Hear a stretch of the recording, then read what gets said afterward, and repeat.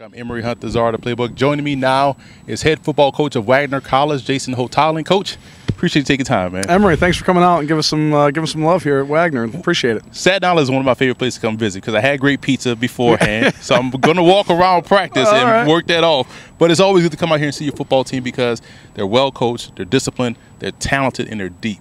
What's your take on your 2019 Wagner Seahawks so far? I'm excited about it. Obviously you start from square one, fundamentally trying to get it right here the first week of camp. Starting with special teams. I think that's one area that if you look at the last couple of years, some 50-50 ball games, we have to do a better job covering kicks. So whether it's a kickoff team or punt coverage, those are two things that are really, really focusing on right now. Coach Wilson's doing a great job. But just excited about the energy, the guys we have on in all three phases of the game. Eric Sylvester being the punter coming back, and he'll kick field goals, but there's some competition there for the kickoff spot. So the one thing I'd say is there's a competition pretty much at every position coming in, and as we all know, the more competition, the better the team. So. Well, your team always impresses me because not only do you do a good job of developing the talent, but bringing in the talent, but also you coach the coaches, and you have assembled a very good staff here.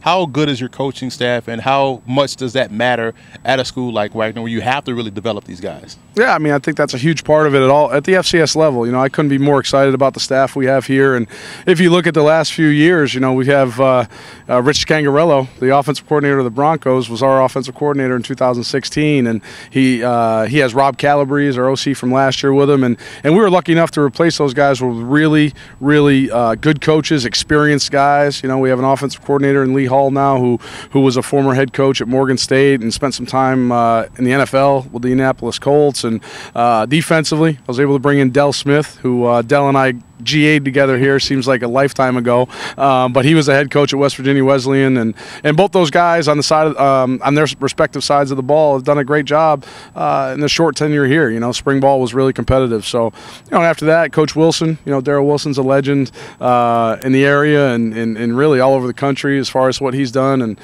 not to name everybody, but and then Terrence Knighton, his NFL resume, and he's a great teacher and does a great job with our guys. So all in all, I'm really excited about the guys we have on staff and the effort they're putting in and what I'm seeing the first week for sure. Now, I don't want to say you can replace Ryan Foltz because you don't replace a guy like Foltz, but offensively speaking, when you lose that type of talent in the backfield and you're trying to find a running game or you're even trying to find someone in the passing game, what gives you confidence this year on offense that you can be able to help overcome the loss of a guy so talented?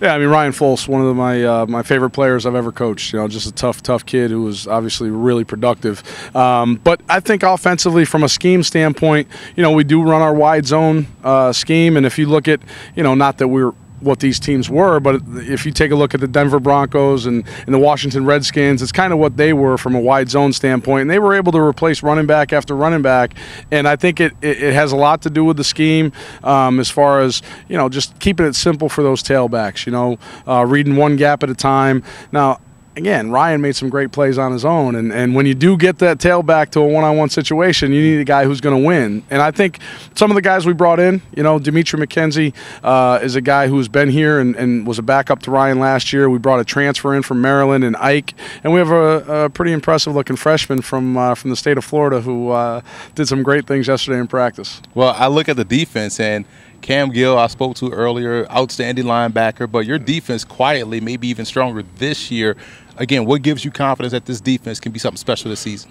I think it's the guys that are on the defense, on the field, and again, you have to match that with scheme fit, and I think Coach Smith and Coach Knight and Coach Wilson getting together, and Jim Munson over there, Coach Munson helping us out, and DJ White and all those guys. They're trying to make sure we're keeping it simple enough to let these guys make plays, and just fly around, play hard, and play fast. And couldn't be more excited about Cam and Chris. These guys and Santoni, again, I can't name them all, but they've been around for a long time, and the experiences they've had.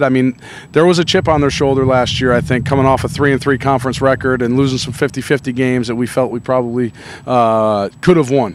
Should have, I don't say, but we definitely could have won a couple of those games. So I'm excited about them and what we are doing right now, and we just got to continue to get better, focus on each day. And you look at right now, final question for me, high school kids are getting ready to start their fall camp. They're looking at this program, they're looking at all programs, but when they see what you've done here at Wagner, it kind of piques their ear up a little bit like, okay, this is a school I may consider. Why would a student athlete choose Wagner College? I think first and foremost, the educational experience. You know, we're here, we're in New York City. We're a top 5% in the country as far as our internship programs, which in today's world, it's all about getting an internship, meeting the right people, and taking advantage of those opportunities. But as far as that goes, the education's outstanding. And then athletically, you know, we play in a great conference. We're in the FCS, and I think we give these guys a great student-athlete experience with what we do conference-wise. The conference is extremely competitive, but also our non-conference schedule. You know, they're going to get a chance to play against some great teams and have some great experiences here. Yeah, you guys do a great job of playing the D1 ball, your D1 program yourself. So, Coach, from the ground up, I like what you're building here. Big fan of your coaching style and the players you're bringing in, and we wish you the best of luck moving forward. Thank you for taking time. Well, I appreciate it, and obviously you do a great job. We appreciate all the hard work. Thank you. Appreciate that.